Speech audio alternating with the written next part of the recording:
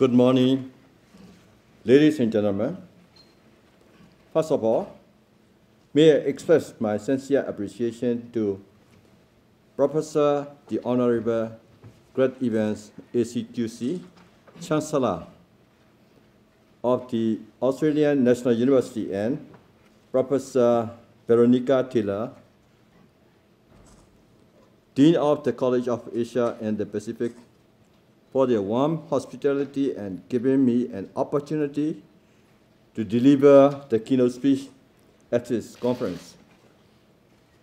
I also thank the conveners of this conference, Dr. Nicholas Ferrelli and Dr. Nick Cheeseman, who have done much work to arrange this meeting of minds.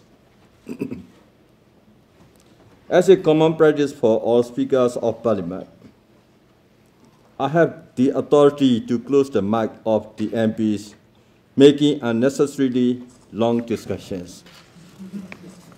But this time, I hope you will be kind enough not to close the mic. I'll try to be as brief as possible, but at the same time, touching important issues on Myanmar. Here, I want to thank you, Chancellor, for your experience with Myanmar. All of us have taken risks and have gone a long way. My presence as the Myanmar update symbolizes that Myanmar is ready to engage. As a Myanmar citizen, I am deeply satisfied with international interest in what some Western media have called the Myanmar Spring, which is our democratic transformation. I believe that there are two fundamental issues in Myanmar politics which still have not yet been resolved. These two are: one, the issue between the central government and the ethnic minorities; two, the relations between the people and various successive governments. All governments of Myanmar since 1962 have been, in one way or another, influenced by the military. Therefore, we can also call this issue a civilian military issue.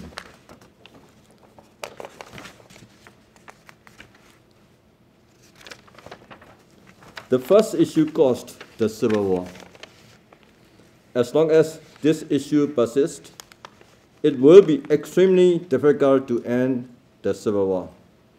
The other issue is the result of long-term ruling of military-linked government, and it is the goal of our democratic cause. Still, these are issues between brothers of the same blood, and therefore are not deadly empties. They are issues which can be resolved by friendly persuasion. But since these issues are long-festering ones, we cannot expect them to be solved quickly. We need time and patience. The problem must be solved politically. This is a historical legacy which cannot be avoided. I believe that solving these two issues is, in itself, today's democratic transformation. In solving these two issues, or in other words, Myanmar's democracy cause, there are also some unavoidable background historical legacies. Because these have become entrenched from our long history, we may also call them Myanmar political culture. These are three obsessions and a worship of personality. One, an obsession with norms. This obsession with norms weakens pragmatism. Two, an obsession with radicalism. Myanmar politics has a tendency to radical solutions that would like to uproot everything. We must solve this tendency through negotiation and slowly change this attitude. This can be an obstacle to Myanmar's democratic cause. 3, an obsession with sectarianism. Sectarianism, what I mean is everybody wants to be a leader and not a follower. At this point, when we need national unity, overcoming this obsession is also a challenge. 4,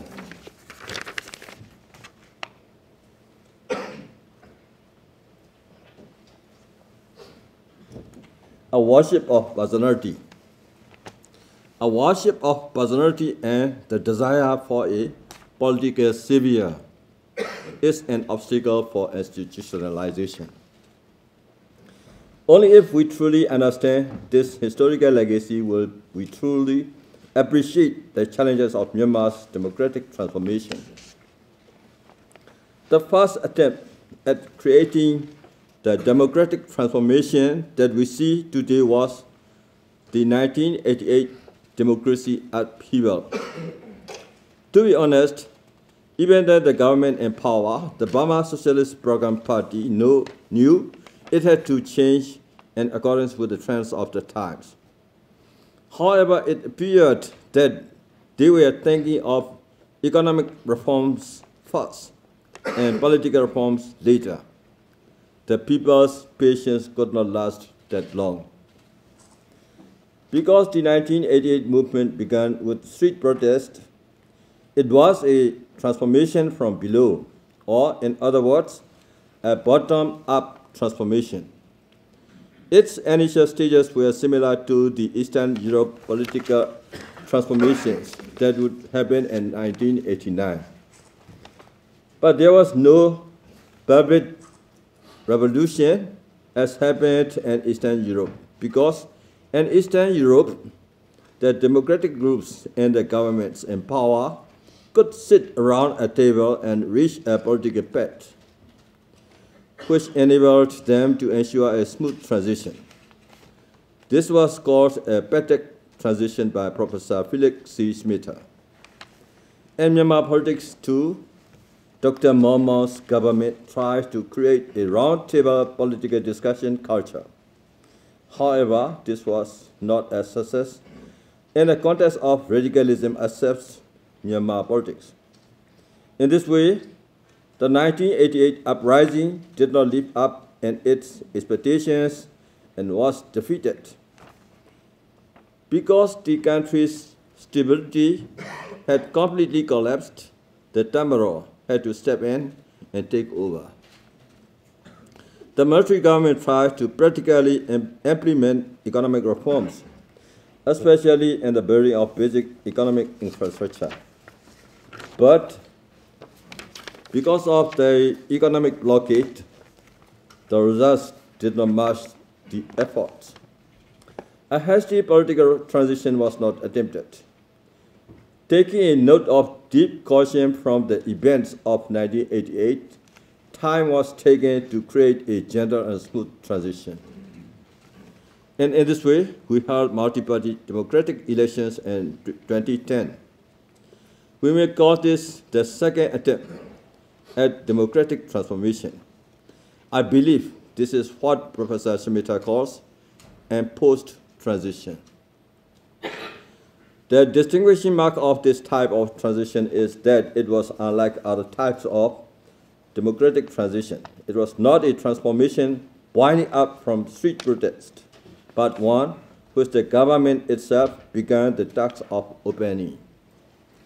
We can say that this type of transformation is a transformation from top.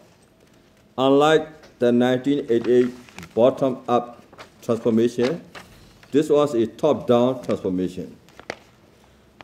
As we have said above, preparations were made in advance to deal with the adverse effects of change, which would appear as soon as the opening for that change took place. The 2008 Constitution was designed as such. Those who drew up that Constitution designed it so that it could create a transition which all political forces in the country, including the Tamaro military, could follow and agree to. Now, if you measure that constitution against democratic norms, there may well be some weaknesses.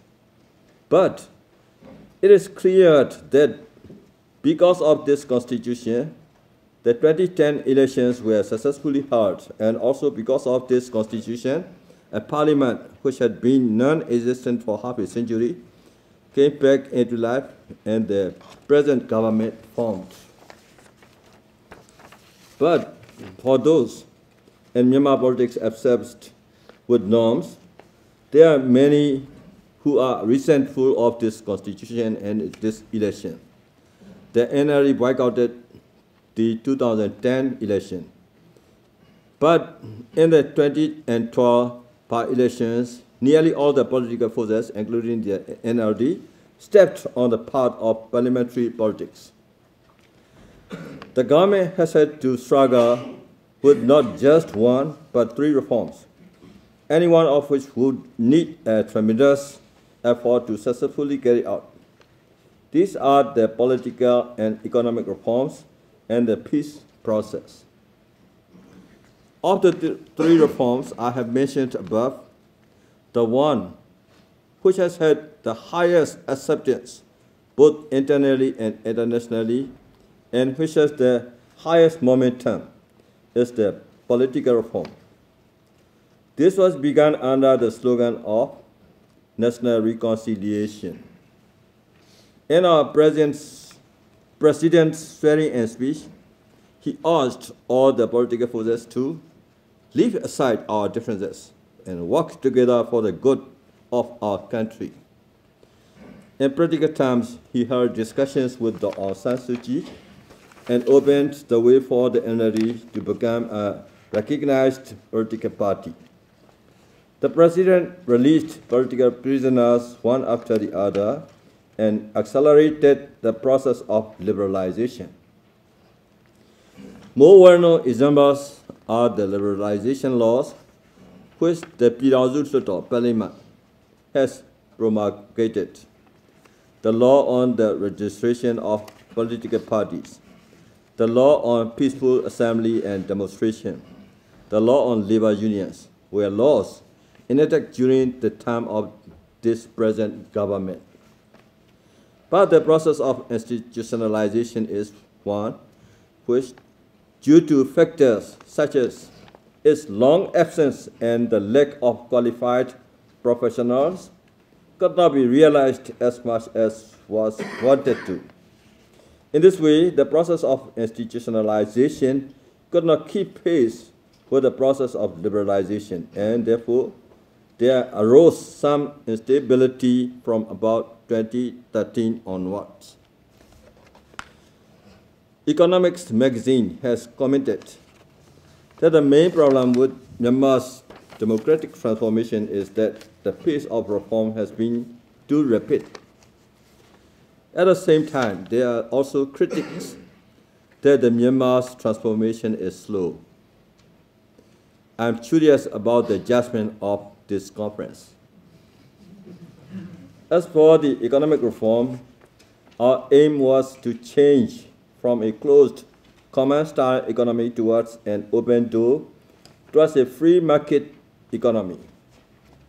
This aim was not as successfully achieved as that of political reform, but some important achievements were made.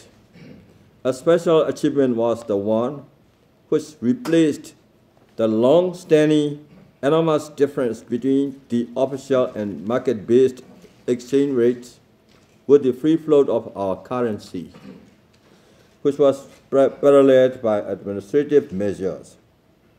Our parliament has enacted laws amending the commerce and tax laws and ratified the land allocation law and the environmental preservation law. In addition, the Small Loans Act and the Foreign Investment Law were also promulgated. However, our priority, which is poverty reduction and rural development, has not succeeded as much as we would have wished to. This is related to an economic legacy which is not easy to overcome in a short time period. At a point when we began our economic reforms, Myanmar was still at a low-level industrialized stage. In addition, Myanmar had to suffer the economic legacy of a failed socialist economic system with its weakened banking sector. Even within this situation, the government was clearly able to grow the country's economy. Under the official statistics of the Ministry of National Planning and Economic Development, Myanmar's GDP grew at the rate of 5.6%, 7.3%, and 8.4%, respectively, within the 2011 to 2014 financial years. Now, may I inform you about the peace process.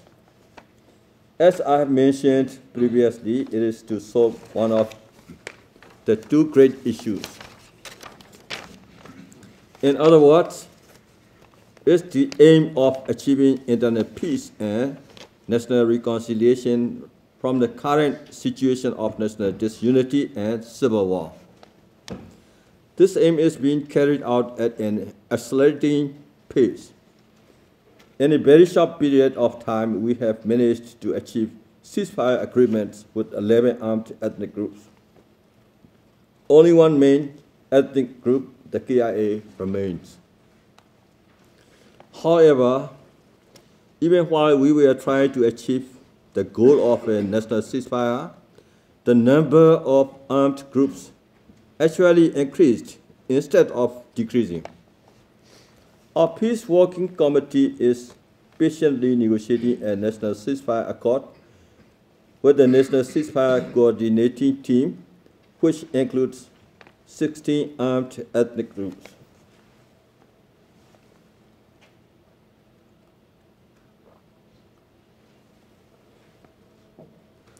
The government is at present negotiating with the ethnic armed groups that have signed the NCA and official political parties and is striving for signatures. This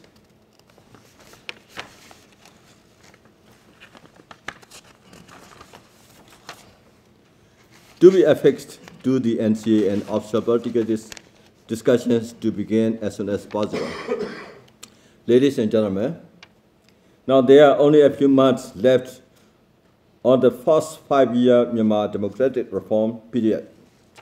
At this point, we can look at the Arab Spring, which happened at about the same time as our reform, and see chaos and a situation full of sorrows. If we compare ourselves to those countries, we can find much to console ourselves with.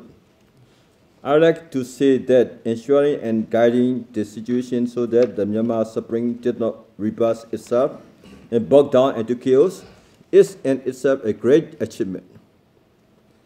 If we can keep this with a free and fair election, we'll have done our historical duty in our first 5-year term. This is not to say that we have won a complete and full victory. The two fundamental issues that I have mentioned before are still not resolved. The fact that these two deeply rooted diseases of over half a century's duration cannot be resolved in only 5 years each is natural. I fully agreed with Professor Larry Diamond's analysis that the greatest weakness in Myanmar democracy is the lack of a fundamental political agreement between Myanmar's political forces. We will have to work to create the fundamental political agreement which Professor Diamond spoke of. In order to achieve this, I argue that we need to carry out 3 bold steps. They are: 1. To hold a free and fair election by the end of 2015 at the latest. 2. To have stability before and after the elections. 3. To have a smooth and orderly transfer of power to the new parliament and government after the elections. As for ourselves, we are ready to join hands with whichever party or organization which has won the election to strive for the future of Myanmar's democratic transformation. Previously, I referred to Professor Smith's portrayal of the Myanmar Spring and shown the characteristics of Myanmar's change. This change will be more complicated and subtle than anticipated and can take longer than expected. It will be one which will not succeed at once and one which will gradually be implemented step by step. In conclusion, I would like to state that the President of Myanmar, the speakers of our parliament, including our colleague Dr. Aung San Suu Kyi, have done their best in laying democratic foundation for the future generations. I come to ANU with two intentions. The first is to deliver keynote speech, and second, to hear academic and experts' opinions on Myanmar's political and economic reforms.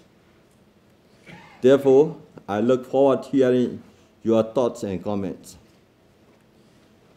May all those who are attending today be blessed with physical happiness and peace and tranquility in their minds.